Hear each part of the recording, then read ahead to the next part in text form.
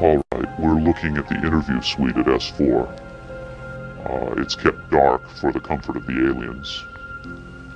The figure who is just barely visible in the left foreground is the telepath, and behind the camera is a raked seating area for observers.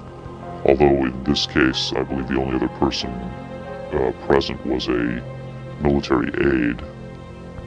The alien is seated behind a glass partition in a biocontainment area, which is maintained at Biosafety Level 2, the lowest designation. That's primarily for the protection of the aliens, not us. The theory is that if they were going to infect us with an alien bug, it would have happened 50 years ago.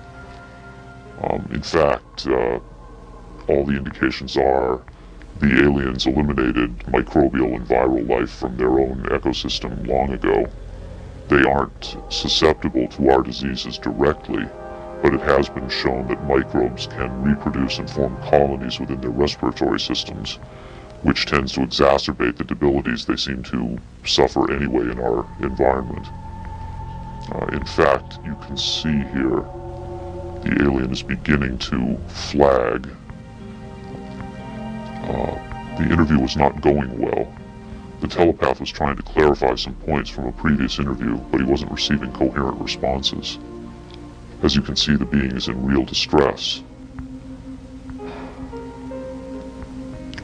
At this point, the telepath is sending out a message to the medical staff.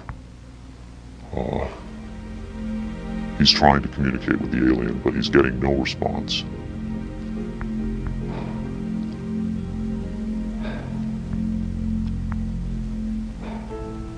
There's very little he can do. There's no direct connection between his space and the biocontainment area. That's the aide stepping in on the right. The medical staff should be there by now. They're slow in responding. There they are. I have to say the medical personnel at S4 are less than first rate. They tend to be selected for their willingness to keep secrets rather than their medical competence. By the way, he's not shining that light into the eyes. It looks that way, but in fact he's checking for hemorrhaging around the eye sockets and in the nasal cavity. I'm sorry. It's very hard for me to watch this.